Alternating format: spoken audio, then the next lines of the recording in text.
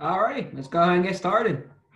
Thanks everybody for joining. We have folks from San Francisco, Australia, from Buenos Aires. Appreciate all you guys. My Spanish is not where it needs to be, so hopefully you guys are good with English. A few housekeeping notes. This will be recorded. So if you do raise your hand, and I'll talk about this in a second, and show your face, it will be recorded. So I want to let you know that ahead of time. And throughout this process, it will be interactive. It will be conversational. So you can raise your hand via Zoom at the bottom of your screen, and you may be unmuted to ask your question. And if you don't want your face on here, you can also ask questions in the chat box and the Q&A box down there at the bottom on Zoom. So some questions may be chosen while we're in conversation, and others may come at the end. Appreciate that. And also a quick blurb about me. I have an 8-year-old and a 2-year-old here, and they may join us from time to time. So heads up there. All right, so I'm going to talk our panelists a little bit. James Hancock from MWAH, MWA, and Wayne Tarkin, who is an Agile HR coach and also an Agile faculty at University of Pennsylvania. So James and Wayne, sorry, James here, talk a little about yourself, what you do, some fun things like that. Yeah, sure. Great to be here. And I'm always excited to see cats, kids, and everything else that hops on Zoom. I'm very comfortable with them. That's not a bad thing. I am the Australian. You'll hear that from the bad accent pretty quickly. I apologize in advance. I'm working on my American accent in parts. Based here in Philadelphia, looking at our operations starting moi, which was said beautifully, Michael. we're all about rethinking core HR practices and processes. We do that in our kind of core way of working, which looks at mindset, culture, and well-being, and then 5 core HR processes: recruitment, performance, talent development, reward and recognition, and change and transition. We do that in a whole bunch of ways that'll probably come out through the discussion, but happy to talk to folks about it later on. I think we're all working in a really similar and interesting space at a really interesting time. Wayne, how about you? Talk about yourself a little bit. Cool. Well, I'm trying to get rid of my New Jersey accent, so it's been a challenge. I have big move. I went across a body of water, but from the Philadelphia to the New Jersey to Delaware River, not the Pacific Ocean, but I still have my accent. I still have bad jokes, but pleasure to be here. Big fan of Hacking HR and what Enrique Rubio has done, and looking forward to the conversation.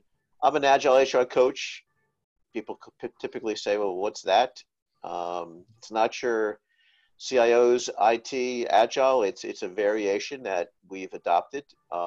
Most recently, we ran a course at the University of Pennsylvania in their graduate organizational dynamics program, where we kind of blended Agile techniques and leadership practices to really make some impacts in emerging leaders. And so the goal here for me today and for us is to take some of the mystery out of Agile. It's not, again, people think it's this pervasive IT, very structured, but it does have some elements, but it's really more of a way of working, a way of thinking that needs a leadership element to be successful. So glad to be here, Michael and James.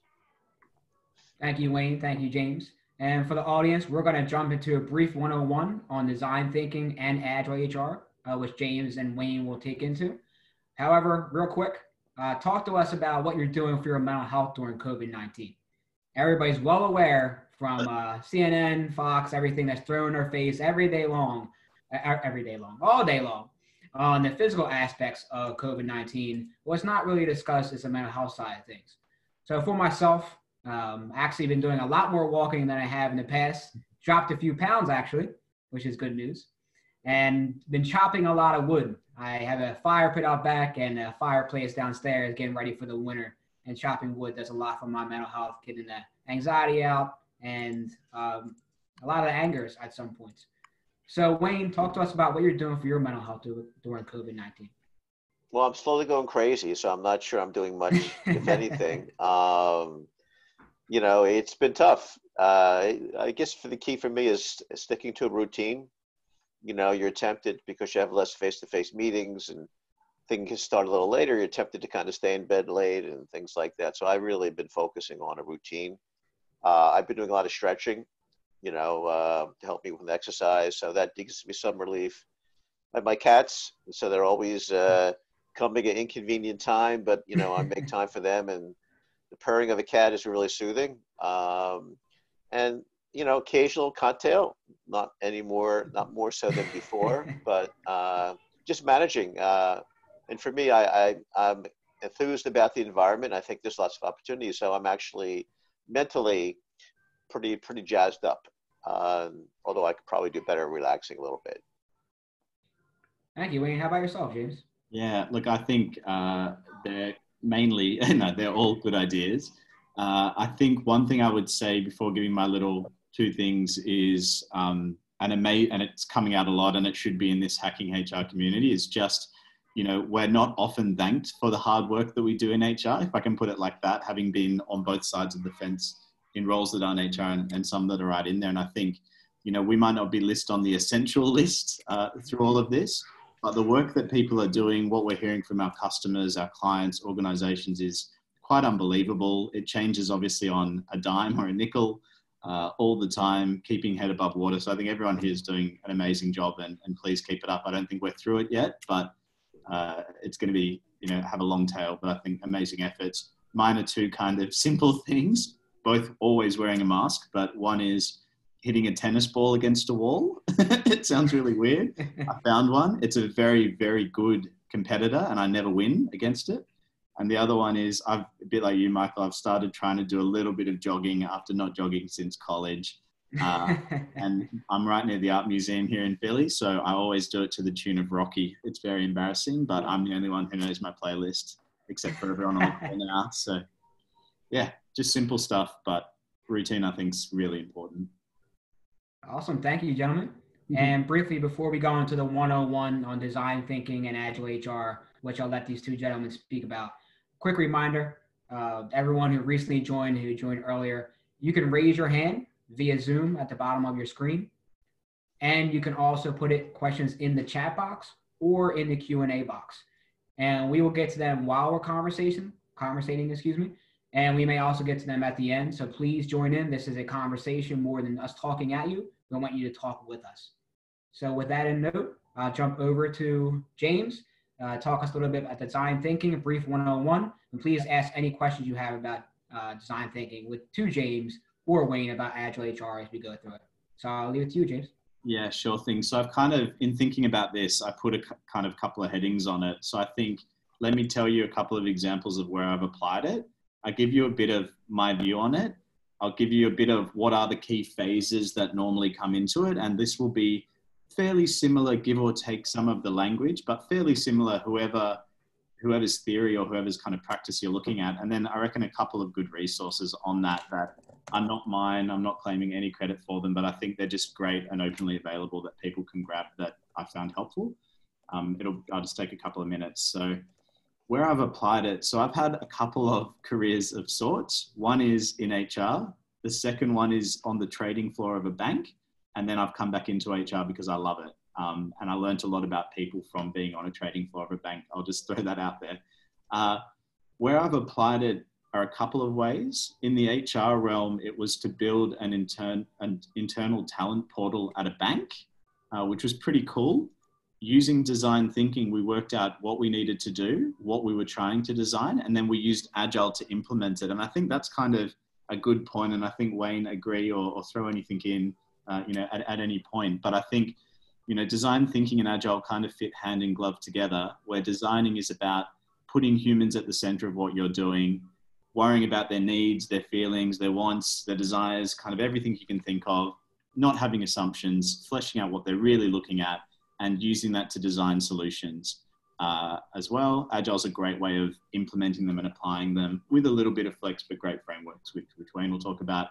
The other one that was a little bit more funky, and we built that in 12 weeks, by the way. So from go to woe with a team in Vietnam, a little bit face-to-face, and then a lot over Zoom, before it was popular in some ways, it's a few years ago. The other one is applying quite a well-known theory that's sort of in the design thinking toolkit called jobs to be done theory. And an American guy called Clay Christensen, who actually passed away over the last sort of year or a few months, I think more correctly, but had a theory called jobs to be done. And he said, basically, we need to worry about what you're really trying to achieve when you're employing a product or service. And that's it's sort of an interesting one to put your head around, but he uses milkshake quite a lot. And the milkshake you have on your drive to work or the smoothie you have on your way to work, what job is it doing? It's filling your hunger at breakfast time, etc. But you could employ something else to be able to fill that job to be done, which is hunger, breakfast, etc. A range of ways. So we applied that interestingly with CFOs and treasurers in banking to say, what jobs are they really trying to do? We have all of these products and services, and it's, quite the maze for them to navigate. But really what they're trying to do are fairly simple things like worry about cash flow, manage their risks, things like that. So my view on design thinking is probably not the most purest one, but I think what you really need to do or things to consider are, it's absolutely worth applying that in your toolkit of many different things you can look at in your work as kind of the modern HR person. You shouldn't always go to the ideas or the solution part, which seems like the fun part straight away. It's about understanding what you're really trying to solve for. So for me, design thinking is about appreciating the people that are going to use whatever it is you're building, designing, changing, rethinking. It doesn't always have to be brand new. It can be a bit incremental. And it could be in HR, a system, a process, a policy, some sort of practice. It could be pretty much anything. But it's about putting the user or the person at the center of what you're doing, deeply empathizing with them. You could use it interchangeably with human-centered design. When I look at that, I would look to a couple of sources, and it'll be similar where you look. Stanford Design School is kind of one of the originals, in my opinion, and IDEO, I-D-E-O, which now has a bit of a university, is another great example. You get 5 phases. You get something like empathy, which is about understanding your user's needs. Second one is define what are their problems, basically. Ideate, which is kind of, again, seen as the fun part, but basically challenging your assumptions, creating ideas. This is where you could look on any video or Google or anything you want, and you'll see 1,000 different ways you can frameworks and ideas you can ideate on. Wayne and I were sort of discussing that, most people would probably think, if I've got one on my wall, a Post-it note. However, when they think of design thinking or brainstorming is not a new concept. It's been around for a long time.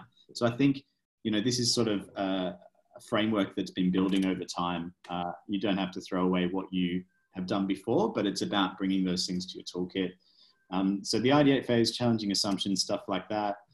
Prototyping, and there's a whole range of things. Again, you can go really deep into prototyping.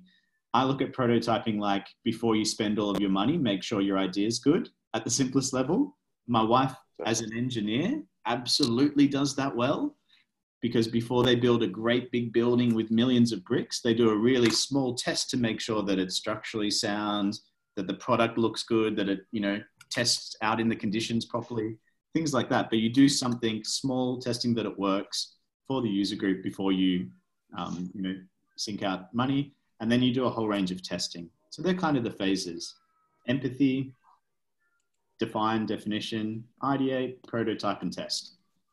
And you'll get pretty close to that on how you, depending on who you're looking at, what theory, but that's a good framework to use. Thank you, James. Cool. Yeah, we often get stuck on what's most convenient for our department, our company, and what we do in our daily lives. And we tend to forget the end user and what their experience is going to be like. You'd be shocked how much that happens. Thank you very much for the 101, James. So let's jump over to Wayne, and he can talk a little bit about Agile HR, which he has a ton of experience with. Go ahead, Wayne. Well, thank you. So I started out in HR, been in HR for 20 plus years, and had a slight diversion in 2011. I actually went to work for IBM as a Scrum Master, which is a project leader in an agile Scrum environment. And I started building software, which was new to me, dealing with teams in India and China and Germany and things like that, in an agile environment. And I realized that Agile did one thing I hadn't really seen before. It actually worked. It actually helped big project become successful. Now, if you're like me and the people on the call, you've worked a lot of technology projects, spent a lot of money, spent a lot of time. Generally, they were unsuccessful for a variety of reasons. And it was frustrating. And, being someone who's always been interested in solving problems and figuring out stuff and fiddling with things, I said, maybe this Agile has a place in HR. And I realized though that the technical side of Agile, the used in software development, is much too complicated for the normal everyday practitioner. But what are the key elements we could take from that could transfer, right? Well, I learned it the hard way. I originally, when Alan was talking about all the pure Agile things that made sense, and you got to do velocity and burn down, and you got to do planning and retrospectives, and people's eyes would kind of blaze over and they'd be falling asleep on me. And I realized that that wasn't going to work. And so I struggled for a while to figure out, how do you sell this? How do you get people to understand it? And I came up with something called EBITDA. And so for the use on LinkedIn, feel free to take a look, connect with me. You'll see it's my 7 principles: experimentation, break big things into small pieces, incremental iterative work, time-boxed activities, self-guided teams, developing servant leadership, and always be engaging the customer. Those are the 7 key practices. Now, you don't need to be a IT person. Those things are pretty straightforward. A lot of them are intuitive. Some are strategic. Some are tactical. We'll talk about that later. I think, to me, Agile really is just a way of working and thinking that needs an element of leadership. And so during the course we delivered at Penn, we actually combined the two. We realized that Agile by itself, because it's a little overwhelming and can be complicated, we need an element of leadership. So things like creating a safe space, asking the right framing questions, all part of our lexicon now of that. So again, it's just a simpler way of doing things, breaking big things in small pieces. You have shorter meetings, you have less documentation, and we'll get into it later on. But if you take anything away from this, it's really breaking down big things in smaller pieces and incrementally building it until they scale. And that's really the way it works. And that's the view of Agile. Thank you, Wayne. You mentioned one thing in there about less documentation and HR. I think everybody can raise their hand for that side of things. And I can actually... I'll tell you a story. I was talking with a CHRO, and she was telling me, I forget the exact words, but something defective. The next person that gives me a 1 or 2 page document instead of a 36-page PowerPoint deck, I'm going to promote. Because imagine, you're going to a leader and you spent hours on this great deck that you love and you think has everything in it. And then you go to this meeting with his leader who's been to 5 other meetings, and 5 other people have come to him or her with these great ideas and 30-page decks. And they're still trying to process what happened 2 meetings ago. And you spend the first few minutes, they're just kind of remember what you talked about before, and you've lost them. And so what we did, especially in our class, is we said, you need an executive summary for everything you do. 1 to 2 pages that can articulate your strategy. Now, you may want to have a deck to back it up in terms of collateral material, but Agile is, again, it doesn't focus on big, extensive communications. It focuses on written communications. It talks about communicating with the customer through daily interactions and small bits of information. So that's a key consideration.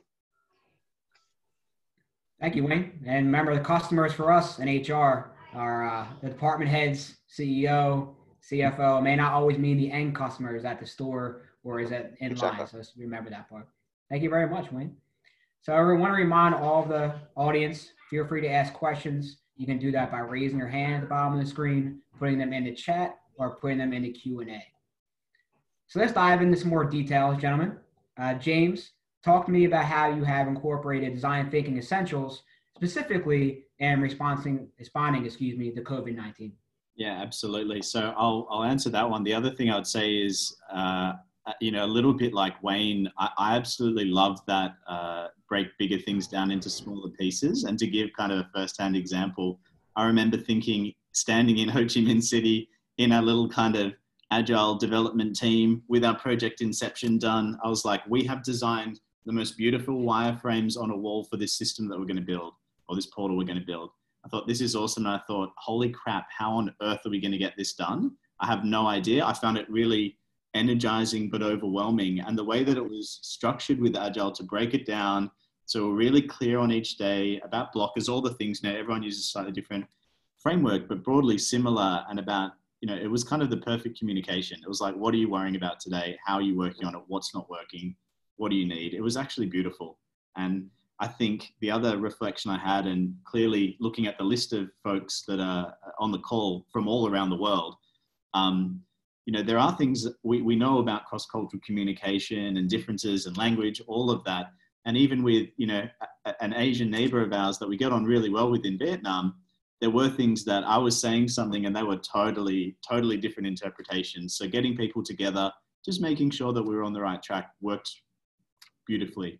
And that product's still going sort of 8 years later within that bank, which is pretty cool. I'm not there anymore.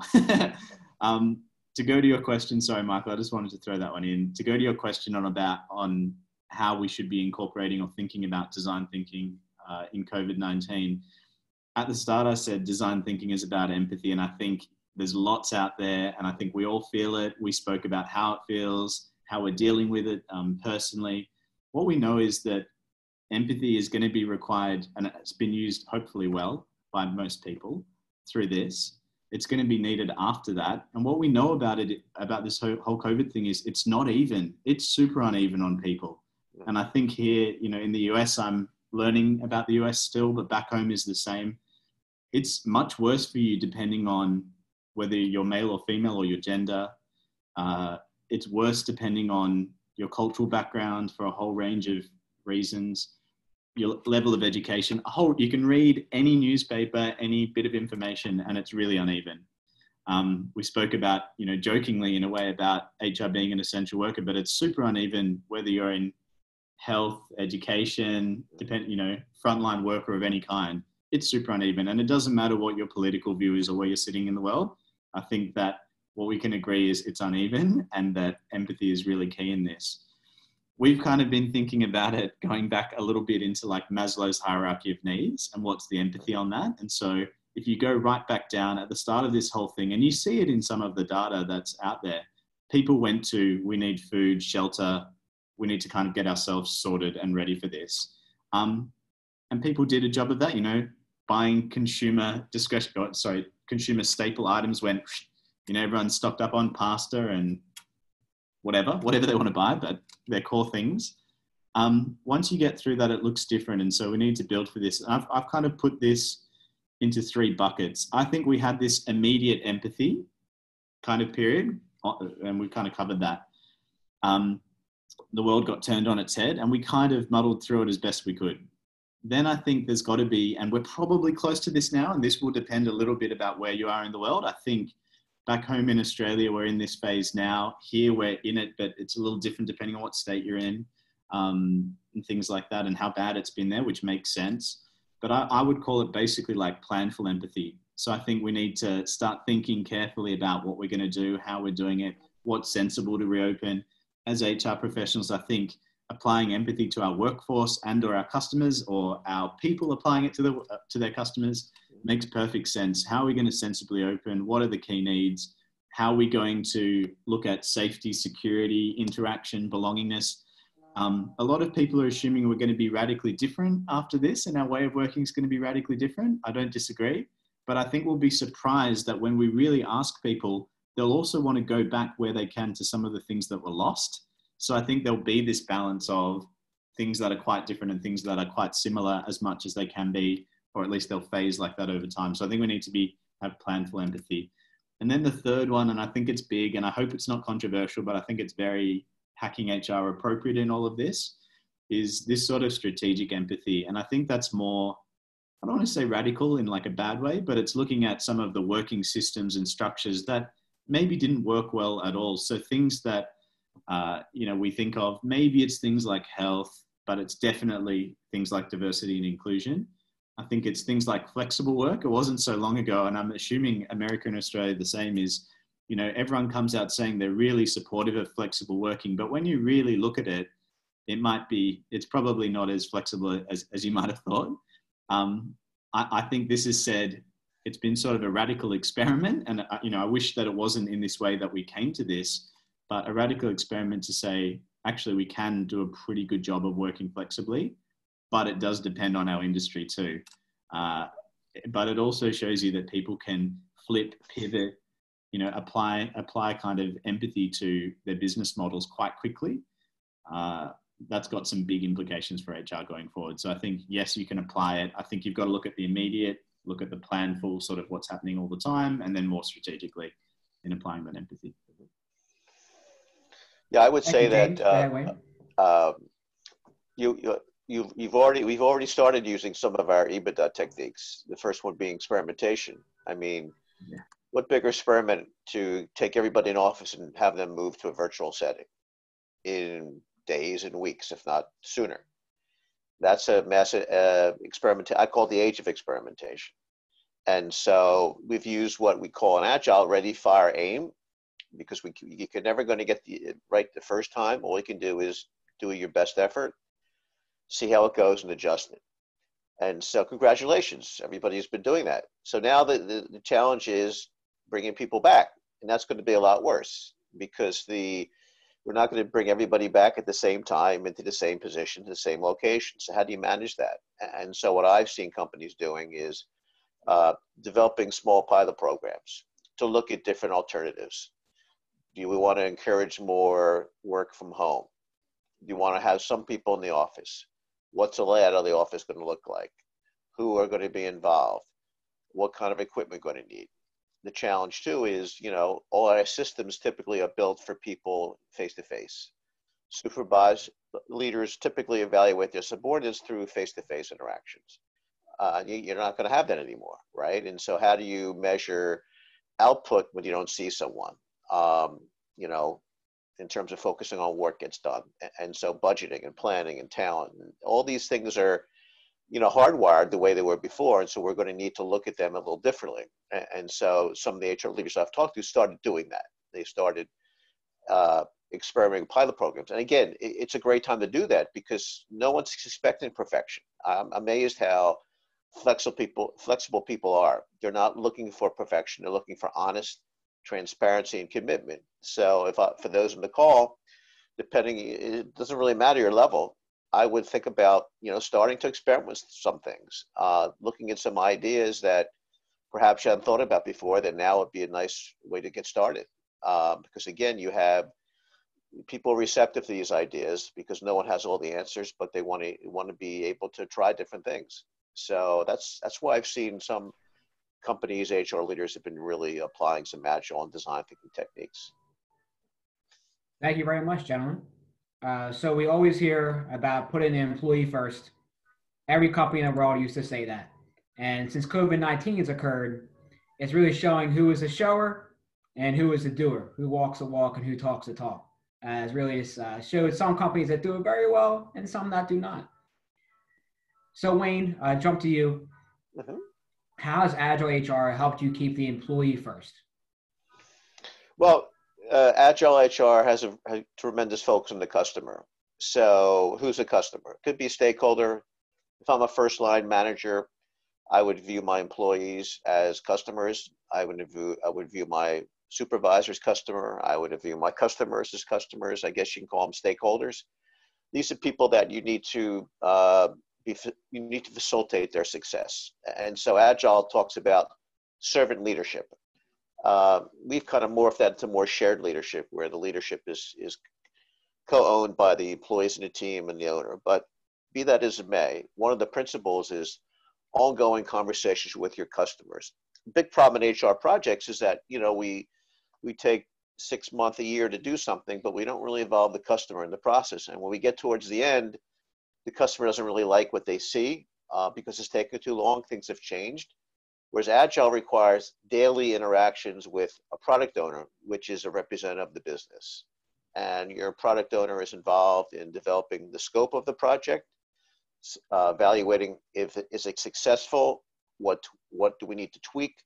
And so the system of Agile, it incorporates constant communications. And so you're very rarely going to get something that's not okay with the customer because they've been involved with it all along and you've adjusted. The nice thing about Agile, since you break things into two small increments, you can adjust quickly.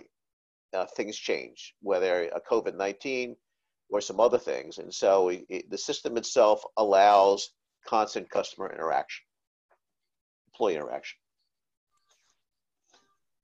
Thank you, Wayne. James, talk a little bit about the design thinking aspect, excuse me, Yeah. and how you directly bring that to the customer slash employee.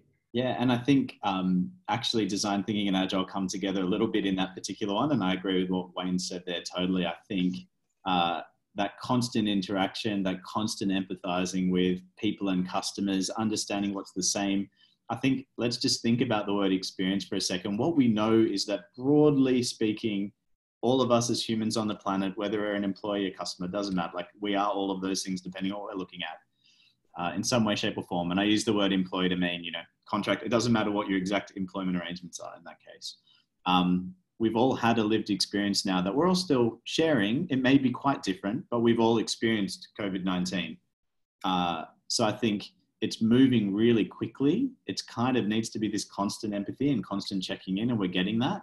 I think that if we're designing, imagine if you were running a project in December time, on whatever the topic in HR you like, on talent, and you've just decided to drop it in now, but you haven't kind of empathized or gone back to it or looked at it or how it's changed, how the workplace situation's changed when you're going to reopen. So I think it's key right now on employee experience. One, employee experience has probably shifted. Two, it's design thinking is going to help you make sure that you're oriented to the right things. Even if they've moved, you're going to be checking that is the case or not. Some of the things you hypothesized about, tested before, may hold, and other things might be quite different, and your solution may need to change. All of those things are possible. How we kind of look at it, I mean, lots of people would do some variation of, and this is kind of one of the tools, a customer or employee journey map. I would say you could almost do this, like I've got a piece of paper with me now, you can just kind of draw it out, and we call it something, I think it'll translate like a swimming pool, but just what your lanes are, like that you swim in the pool.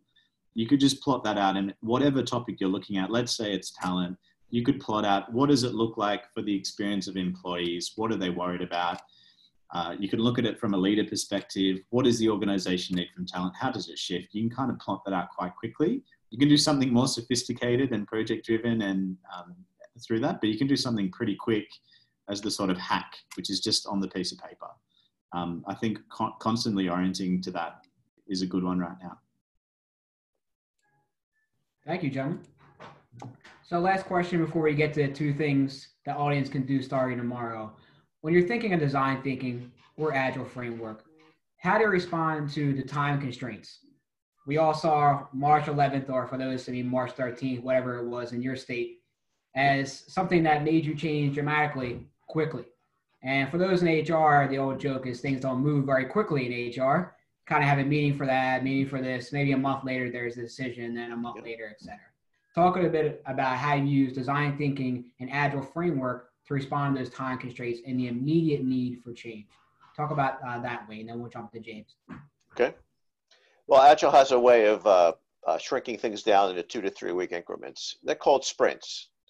And so as you break big things into small pieces, you want to fit them into 2 to 3 week time periods to develop a piece of it. Now, you're not going to do the whole enchilada in one sitting, but you want to do a little bit in 2 weeks, and a little bit in 2 weeks, and a little bit in 2 more weeks. And the reason for that is a couple of things. It's a lot easier to break things down. It's less overwhelming, as James was talking about. You have, after 2 weeks, you have some kind of success, right? The problem in a long project, you don't get successes. People don't give you kudos because you don't really achieve milestones. Whereas with an Agile, at the end of every 2 to 3 week sprint, you have what they call kind of a planning session or review session where you show what you've done. And I've worked in many software shops where that was, and with HR leaders, it was really exciting to at least see some representation of success that people did. And so again, a 2 to 3 week time period is a manageable block. You can do all the things you need to do and get it done, and then move on to the next thing.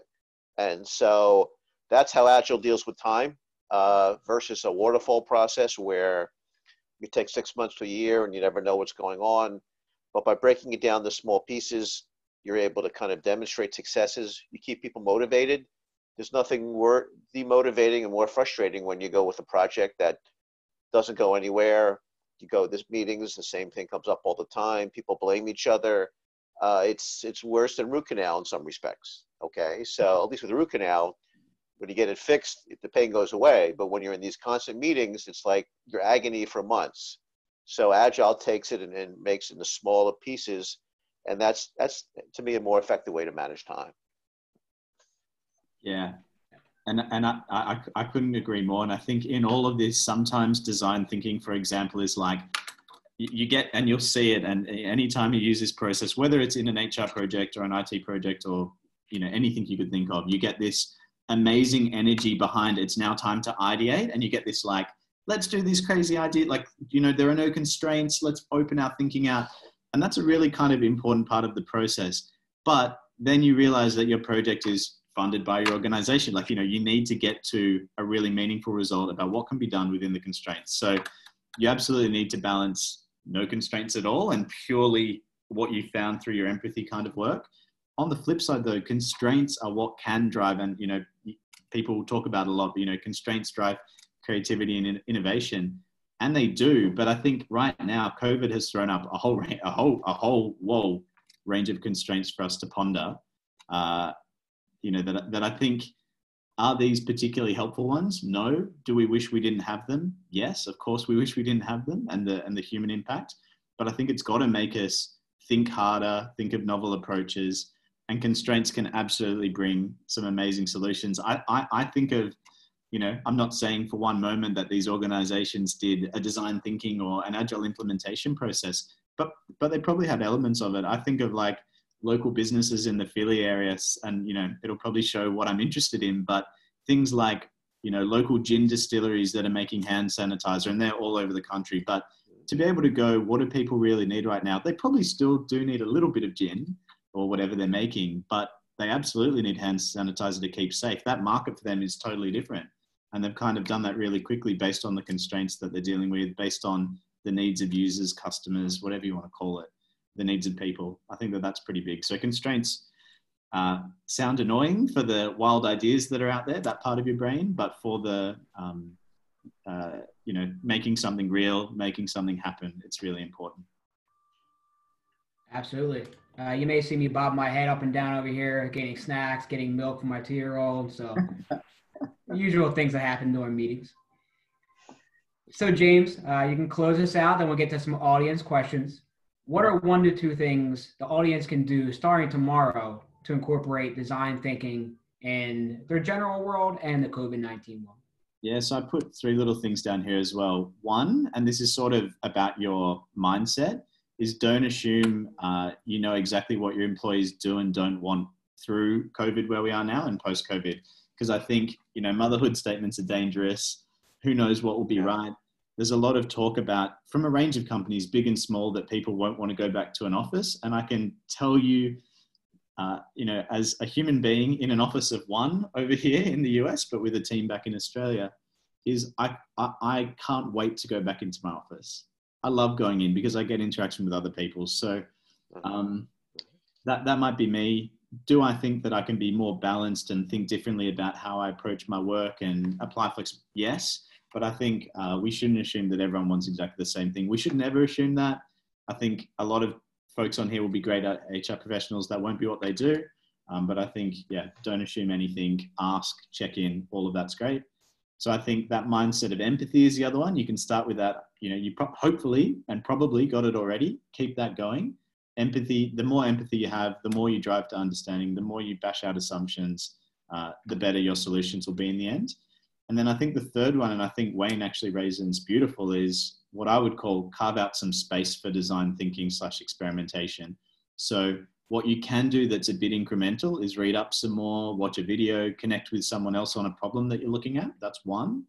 The second part of that, if you're ready to go bigger, is assemble a bit of a team together, virtually of course, but about pivoting your workforce, your business, your product through this period and after it.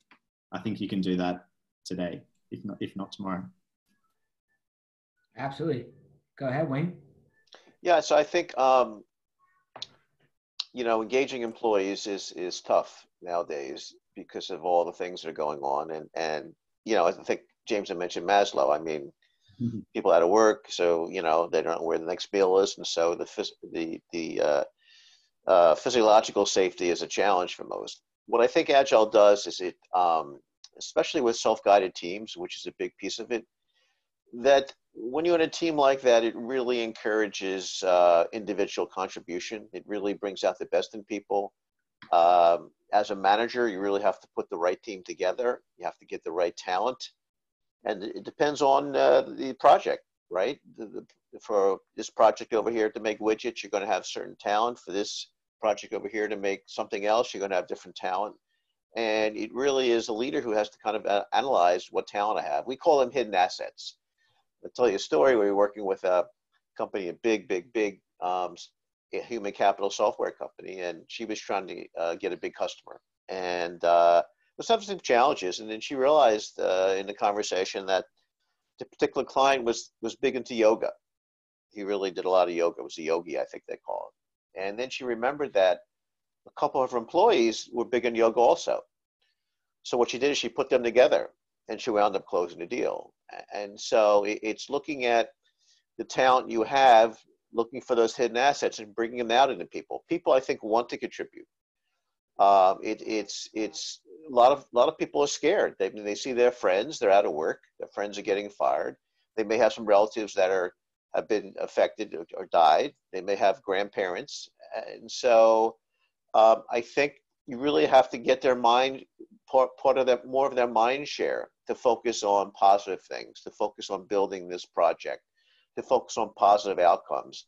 And I think design thinking, which is really focused on the customer, and Agile, which is a way of working to achieve that, really help do that. And so, you can have explicit programs on how to engage employees, but I think if you can change the way you work to automatically engage employees just by the way that things are being done is a better way to go, in my opinion. Absolutely great tips, gentlemen. Yeah, a question from one of the audience members. Question says, we may be gearing up for a second wave of outbreak later in the year.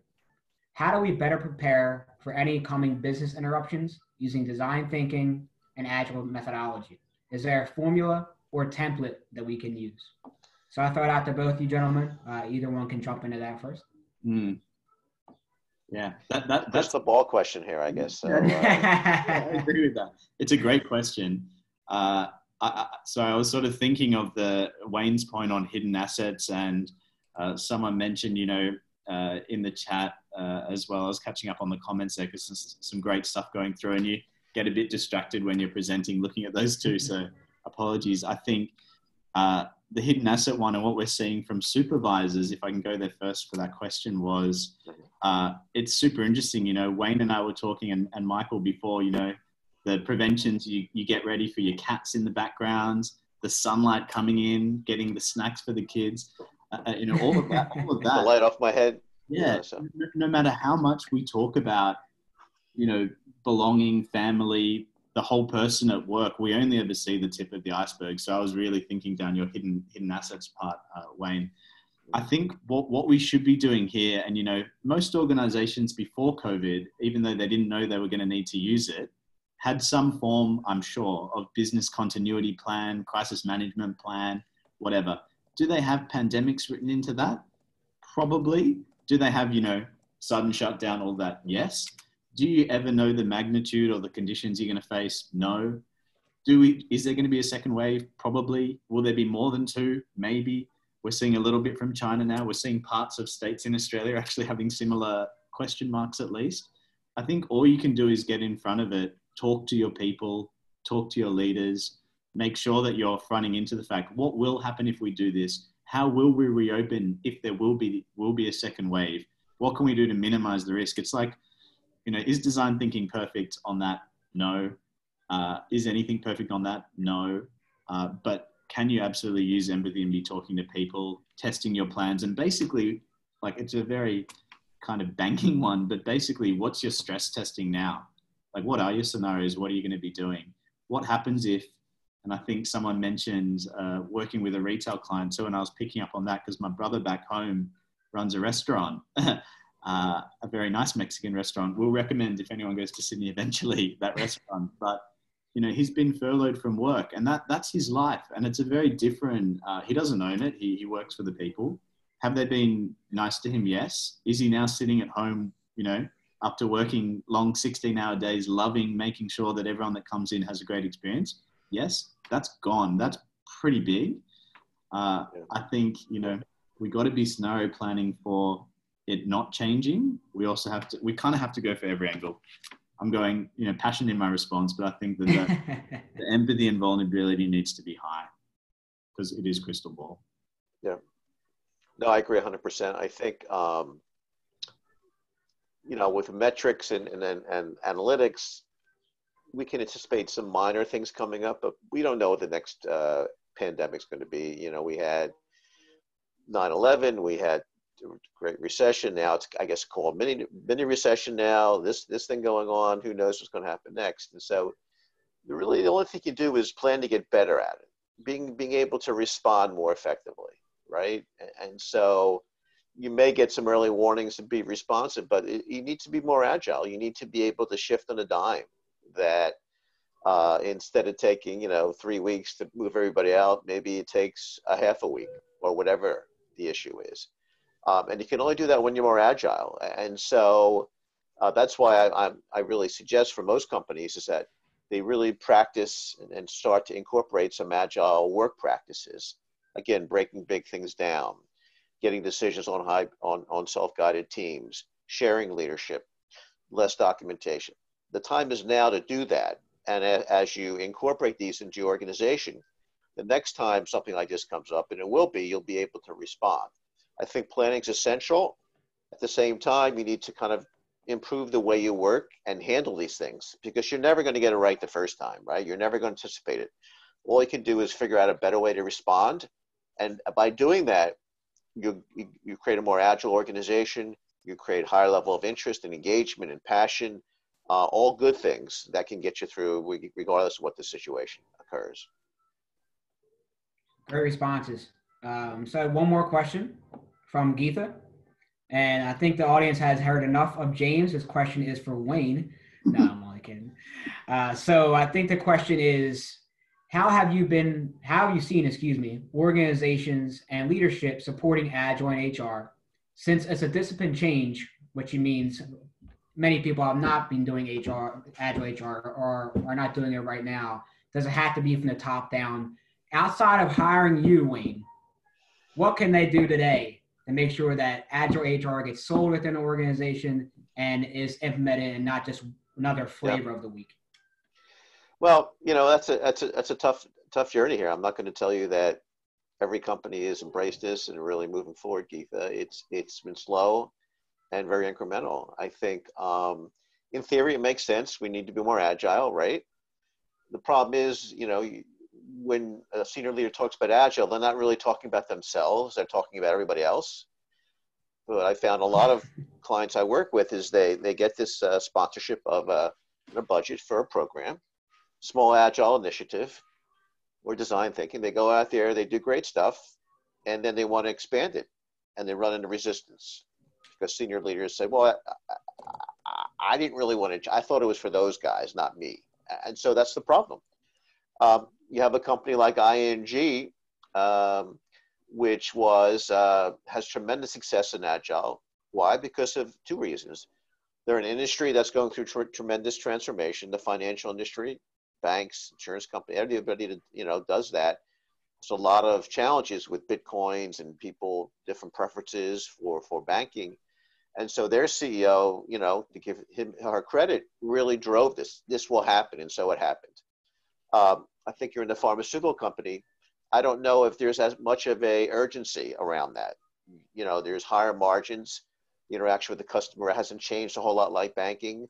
I don't know. And so you really need to create a critical mass. You need to kind of start with one team and be more successful. How do you find that one team? Right now, there are people that are more receptive to change in the organization than others, right?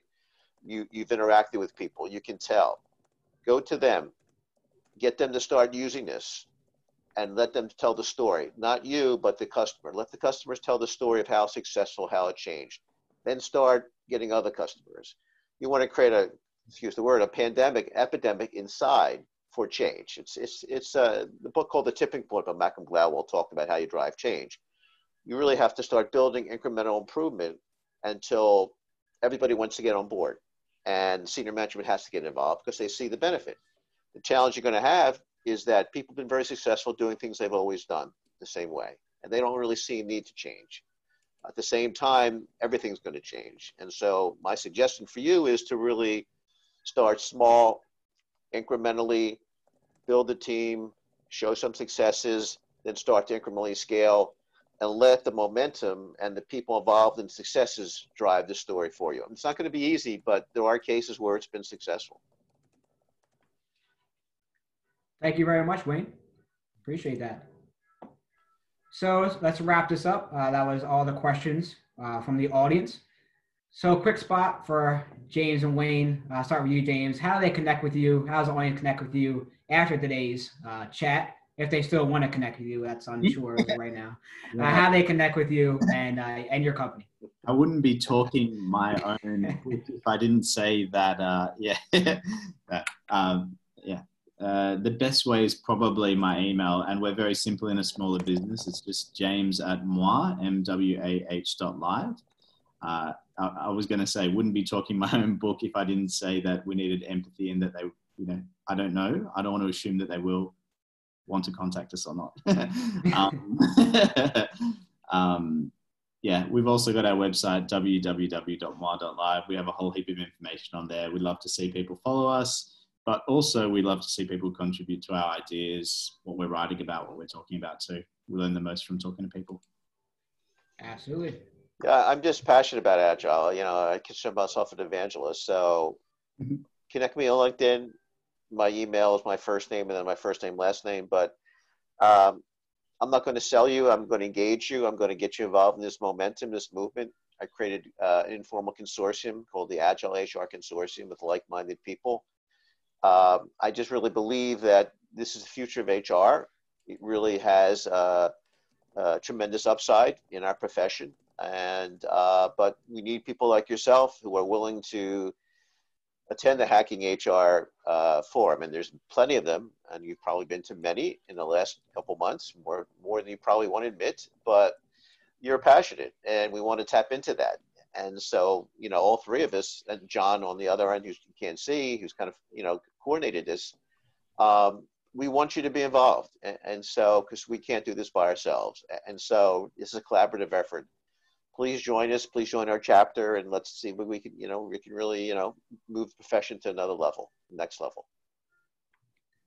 Thank you very much, James. Thank you very much, Wayne. Thank you, everybody, tuning in today. I also want to give a huge shout out to John Gunawan, who is the master craftsman behind this whole event, set up all the questions and everything. So huge kudos to him. Also kudos to the Hacking HR team, Enrique Rubio, and all the behind-the-scenes staff there to make this whole webcast happen. Yep. And if you want to get involved in Hacking HR, the future of work, and speaking events like this, hopefully in-person events sooner or later at some point, you can do that at www.hackinghr.io.